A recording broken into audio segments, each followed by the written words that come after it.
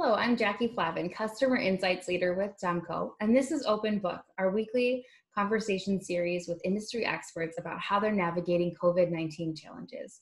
Today, I'm joined by Stephanie Freas. Stephanie is the Assistant Interim Director at McIntire Library, which is part of the Muskingum. Am I saying that right? Muskingum, yeah. Muskingum. I'll mispronounce the word Smith, so my apologies. That's fine. Muskingum County Library System in Zanesville, Ohio. Stephanie, thank you so much for joining us today. Oh, you're welcome. I'm glad to be here. Yeah, we're excited to have you here specifically too to talk about long-term planning in the middle of a pandemic. How do we plan for 2021? That's probably the question of the day for so many people. Maybe a good place to start is, could you tell us a little bit about the library and your role at the library? Yeah, sure. So I work at Muskingum County Library. Like you said, we are situated in Zanesville, Ohio, where our largest city is in the county. We're on the edge of Appalachia in Southeast Ohio, but we're only an hour away from Columbus. So we get the benefit of being really rural, but we can access a lot of the big city benefits as well. The library system has 6 locations and an outreach department. So we are a very large county and we reach a lot of different little niche communities throughout. It's a great place to work with lots of creative staff. And then as assistant director, I oversee most of the public service staff and the facilities, and just get to work with all of my teams on some awesome programming, projects, collections, you name it. It's different every day. Very cool. And are you fully open now during the pandemic? So we are open, our buildings are open, not the full hours we were pre-pandemic. We're open Monday through Friday, 2 to 6 at all locations. And we also offer curbside during all those times as well. Very cool. And have you seen like any big changes in services or anything like that during the pandemic? We have been definitely noticing the changes of dealing with quarantine materials. That has been interesting. As of yesterday, the Realm Study Section 3 came out telling us to quarantine items for longer. Right. So that's been an interesting thing just to deal with returning items. Yeah, 5 days, right, for certain materials? Yeah. So that'll be a little bit of a challenge. Yeah.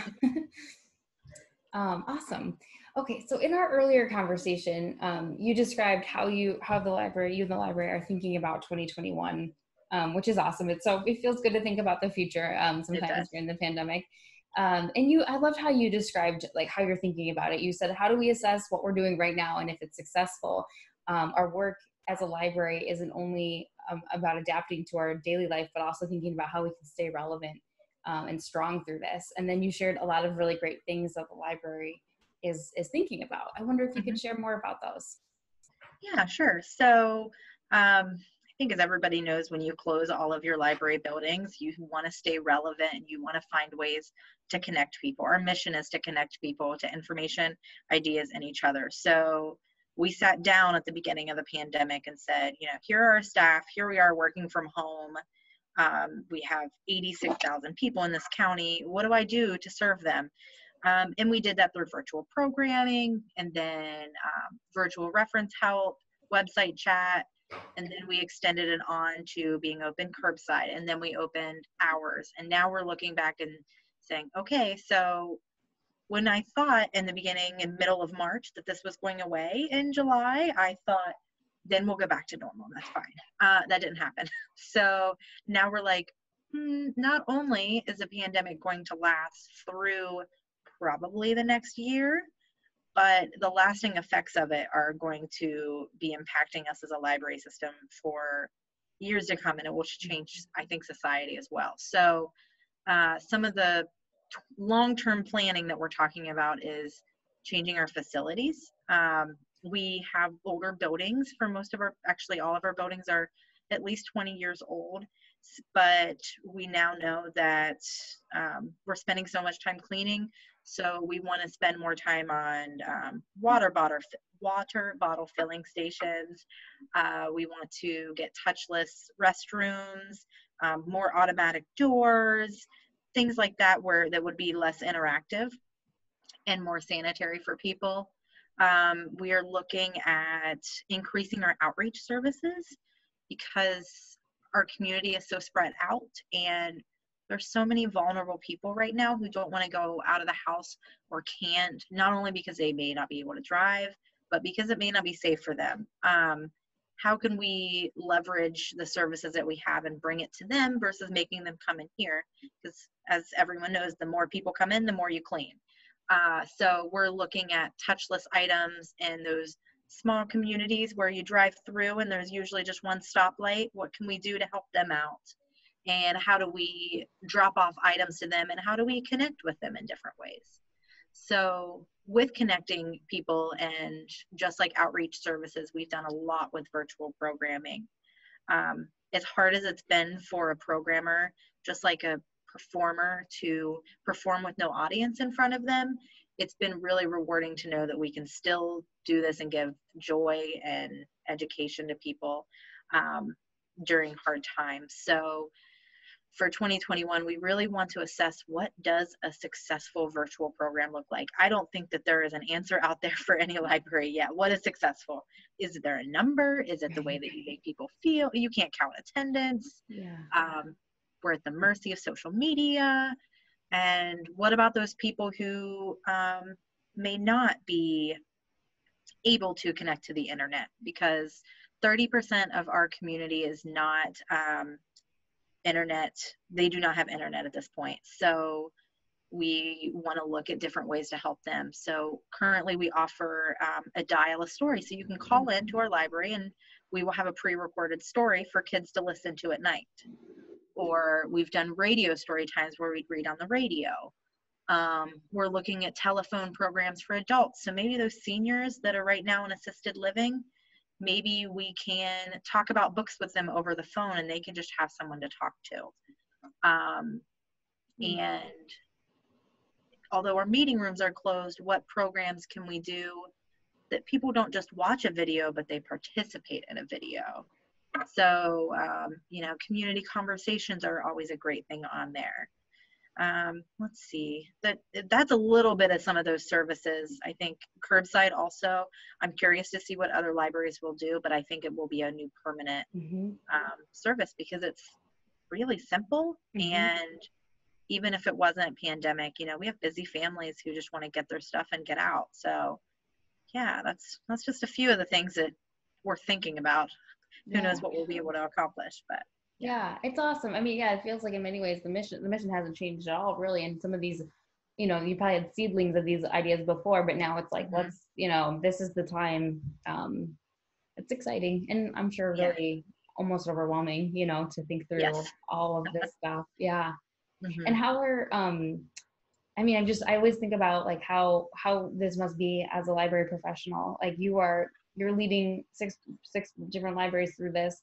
I'm sure that this was not part of your training, how to lead people through a very scary, uncertain time. What has it been like for you? It's definitely not what I trained for. It's not what I expected.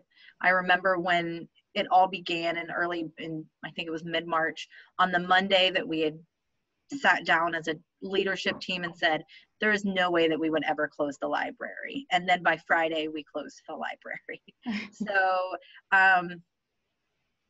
I feel like I maybe didn't sleep in March and April, but in a way it had me a little energized to focus my time and attention on finding a way to support our community in unique ways. So one, as an administrator, I need to make sure that I'm supporting my staff and they're safe and healthy and that they can do their job to the best of their ability. And on the other hand, I want to be available to our community. So it was really hard to sort of find that balance between being open and being safe. And we did that well. And I think what I really liked is how much the pandemic has brought people together, even though we can't see each other. So our staff is closer than ever before. I think we realized what's important, and they support our mission 10 times more than they ever did. Our community values us a lot more. And I won't lie, it's hard. And some days if I have to say the word pandemic again, I'm just like going to put money in a vacation plan or something like that. But it's also exciting to see what we can do for the future. So it's a little bit of a shake up. But yeah, it's been interesting. Yeah, well said. I felt that's how I felt about the word unprecedented at first. I was like, I can't say it anymore. I don't want to No hear more. it. I don't want to say it. Yeah. Yeah. Very awesome. And so the staff is good. You guys are sort of rocking and rolling with the new normal, quote unquote. Mm-hmm. Yeah. Yeah. Yeah, they're good, and they're very creative. It's been interesting to say, okay, before we open our doors, what services do we have to have? What is our core service that existed before, and is it the same core service? And what is the service that we want to add, and does it fit our mission? And so I was meeting with our circulation department last week, and I said, how are you doing? You interact with the most people every single day. How do you feel? And they said, of everything, going to work is the best part. They like the interaction because they couldn't have it otherwise. We have a lot of safety precautions in place, and they've learned to change things because we're open limited hours that we never were able to do before, that they are so much more focused on customer service. They said, we don't have to do everything during every hour of the day. We get it done before we open, and then when we're open, we're only there for those people. So I think that's been really wonderful, just to see them focus back on why we're here. Yeah. And understand that. That's really great. Yeah. This is so wonderful. I love talking. Next to being a librarian, I think my job is the best because I get to talk to librarians, and I'm always so inspired by what you guys are doing, especially in a pandemic, if I might. Right. Yeah, I mean, there's just so many. There are some bright spots in all of this, and not to minimize any of the hardships at all. I feel like we've covered some of the bright spots and silver linings, but I'm wondering if there's maybe one more that sticks out to you, that you would want to call out in all of this mess. What might a bright spot be? I would probably say the most bright spot had been being closer with our communities. When we closed, we knew that we were missed. We got the phone calls. We got the emails. You have people who are frustrated because they miss their library, and you have people who are grateful and just glad that you're safe. And when we opened, they were there. They were waiting for us. They were thanking us. Sometimes they tried to bake us things. I think when the library was closed, or when it was open pre-pandemic, just like so many other services, it was status quo, and therefore we all took it for granted that life was just what it was. And then when you close something as basic as a library, you realize how important that is. I had people saying, if you do not open, I do not have my lifeline. Yeah. So we have to get you open. And even our patrons who we reach and we deliver materials to their home, they're like, we just miss you. Please come. Anything. I need to talk to you. So just calling. We called our regular patrons, which is above and beyond. And it wasn't something I had to ask staff to do. They said, can I call this person? I'm worried about them. Or I just want to check on this person. Or can we share this information? So the staff, when we went to open, they were ready. They wanted to open a week before we did. They were excited. Our branches said, if I could sneak out the window, I would, just to talk to people. So yeah, that would definitely be the big silver lining. And the other thing too is before this, we had really thought, what's new, what's great, what do we want to do that we've never tried before? And sometimes you get so wrapped up into the idea of innovation that you may not think about those basic services. So we had really been fortunate, I guess, to think of this year as our back to basics year. So we looked at this year as, let's really evaluate core services. Let's think about what we do at our base level and what is important. And can we make our collections even better than they were before? Can we have less programs but make them better and more powerful for the community? How do we support schools right now? Because my gosh, how does anybody support a school in the middle of a pandemic?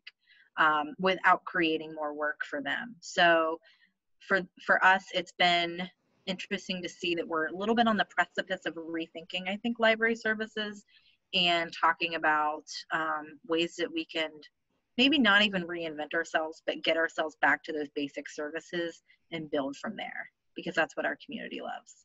So that's really great. Oh, yeah. thank you so much. Really appreciate you joining us here on the webcast today, and can't wait to share your experience with the audience. Yeah, Thank sure. you. Absolutely. You're welcome.